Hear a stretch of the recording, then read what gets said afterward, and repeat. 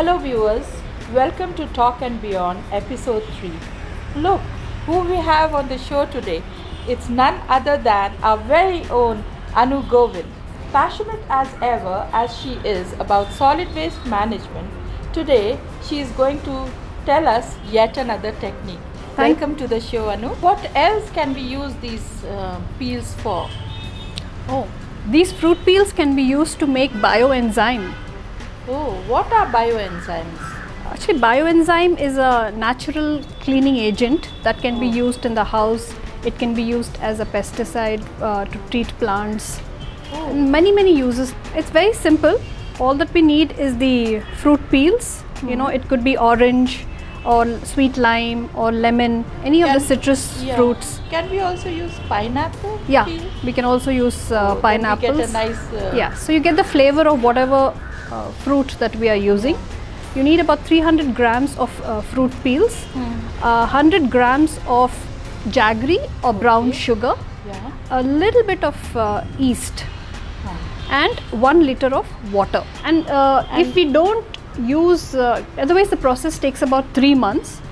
When we use yeast, it is considerably comes down.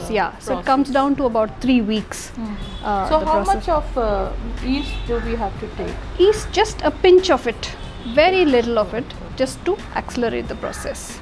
And then we just mix everything together. Yeah, so we can add the 1 liter of water. Take any jar with an opening big mouth like this, and you can add water, 1 liter of water, and dissolve the jaggery into it, and add the fruit peels. You just have to close it and keep it. So that is why we have to keep opening it just for a thing and then close it again. In fact, when the gas release stops, that's when we can say it is ready to use. Yeah, and this is what it looks like. You know, when you put it into a jar, we can strain it and pour it into a bottle. Oh, this is the finished product that you This is the finished product that you can have. Oh, it can be used for many things. First of all, we can use it to mop the floor. So, you know, typically we add some of these agents in one bucket of water. Oh, nice smell, nice citrusy smell. Because I've only added orange to it, you know, so you get the orange. When you add other fruits, so it's always good to keep just one fruit or 1 or 2 fruits, so that flavor is, you know, smell is there. And so we can use it for mopping the floor. We can use it for cleaning the countertops in the kitchen, in the bathroom. It even removes the lime scale on the deposits which you get because of hard water. It's very good for that also. It basically takes care of all your cleaning thing. And the other advantage being, because it's natural, you know, we don't feel that burning sensation in our hands. Correct. It's much softer on the hands.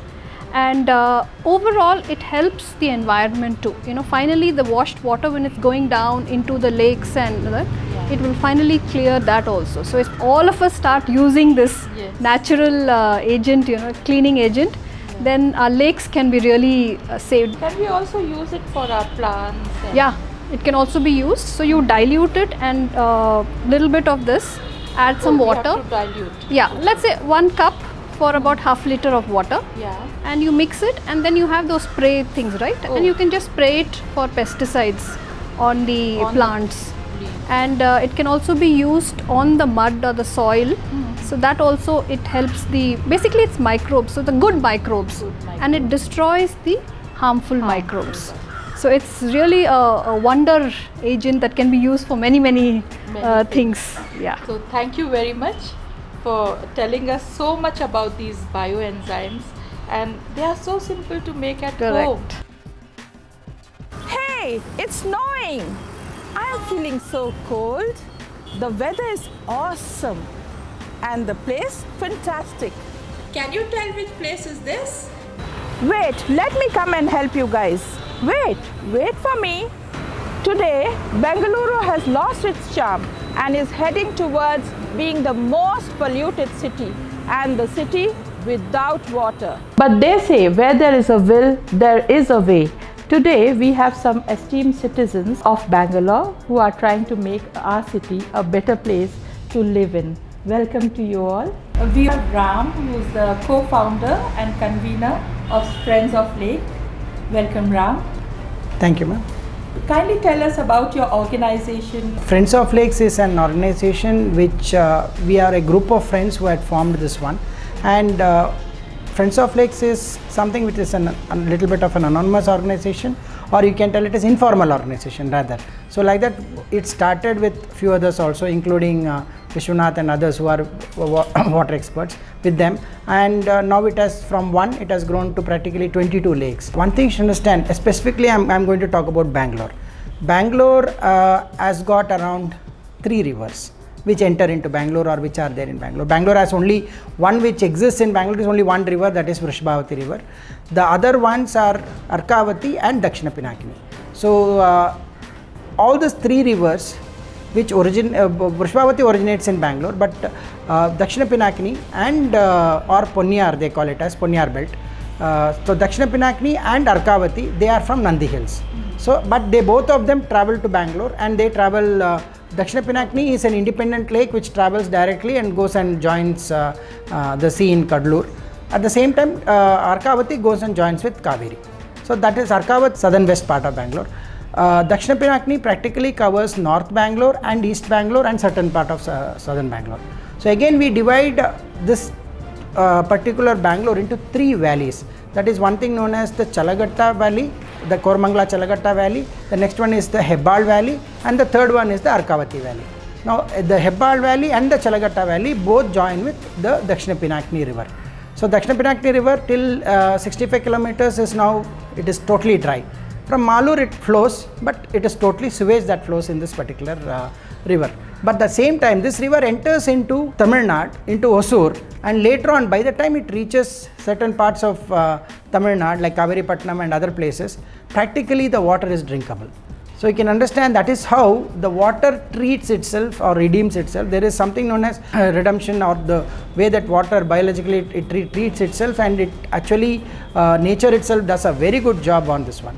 So this all happens due to certain amount of plants and wetlands and amount of aeration that happens while it is traveling and all those kind of things. So all these lakes also? All the lakes, all of them, most except there are few standalone lakes which doesn't have a connection, or else 90% of all the lakes in Bangalore connects either to the Dakshina Pinakini or to the Arkavati or to the Vrishabhavati. They will be connecting that, and they will be each, there is a Rajakalve, what we call it as, or a canal which connects each lake from one lake to other lake. So that is how the whole thing works in Bangalore. And you should understand, many cities in the big cities which has grown, you would see that most of them, let it be London to New York, everything will be either near a sea or a river.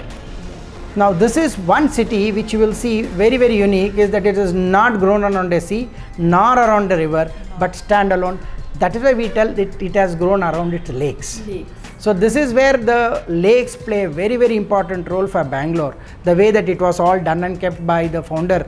One of the founders also was known as the founder of Bangalore city, or what we call it as Kempegowda. We have Avinash Krishnamurthy from Biome Environmental Trust. Welcome, Avinash. Thank you, Mridula. And please tell us about your organization. We are sitting right now next to the Vartur lake, which has been frothing and foaming, and it's been in the news. We, a bunch of people who we call ourselves Biome Environmental Trust, we work with communities in the city to help them come together and revive and rejuvenate lakes. So that's one of the things we do. Otherwise, we also work on various water and sanitation issues of the country.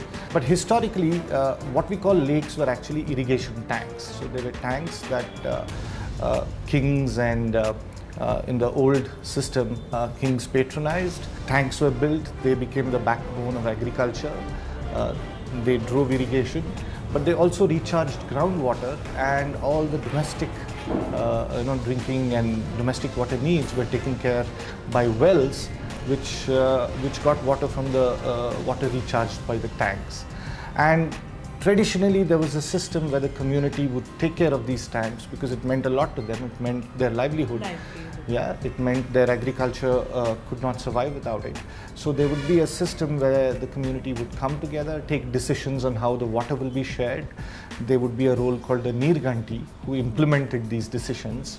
and communities got together, desilted. The value of the silt was very important. The silt also contributed to agriculture as much as the water did. So this is a broad, kind of narrative of the history of lakes here. And of course, as the city has moved in and the city has eaten up the lakes, these tanks, the nature of the lake has changed. The irrigation function has gone. So the question to all of us is now, what does a lake mean in the new urban context? How are these lakes maintained and who's there to take care? Officially, the BBMP is responsible, is what is called the custodian of the lakes in Bangalore. However, there are many agencies involved. For example, the Karnataka State Pollution Control Board is responsible to make sure the lakes are monitored and do not get polluted. So from a pollution perspective, Karnataka State Pollution Control Board is important. The BWSSB, which is the Bangalore Water Supply and Sewerage Board, is responsible for the supply of water and management of sewage that comes out of the city. There is the organization called the Karnataka Lake Conservation and Development Authority, which is an authority in Karnataka responsible for all the lakes, specifically the conservation and development of it.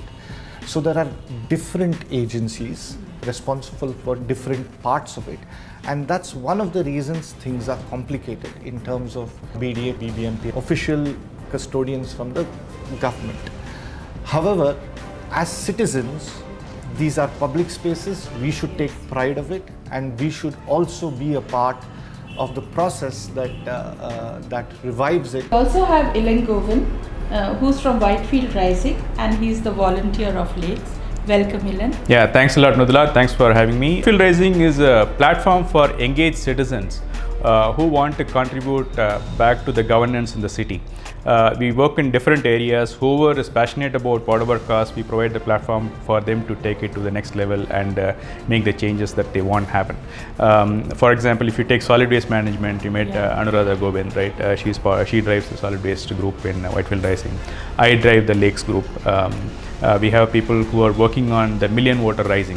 We also arrange for the candidates to come and talk about what their agenda is, how they will do a better job than the other candidates, and then we provide the data back to the voters so that they can make an informed choice on who they should be have as their representative.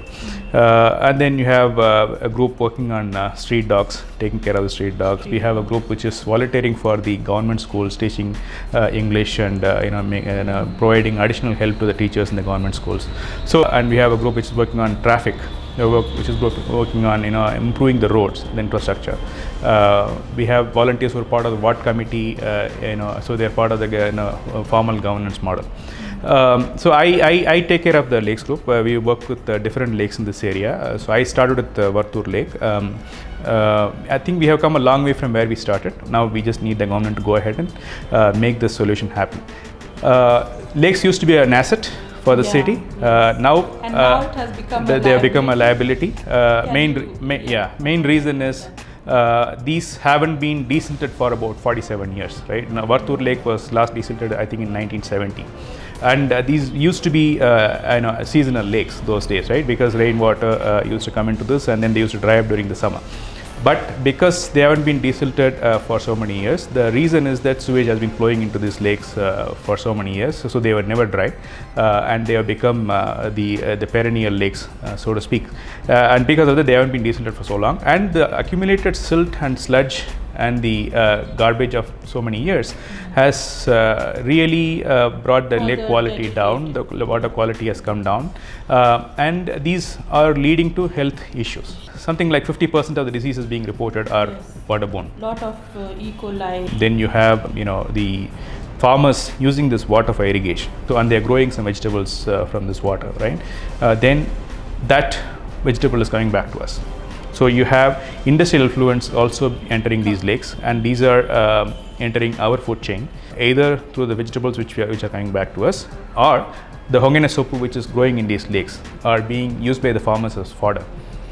and that bioaccumulation happens, that again comes back to us as milk, right?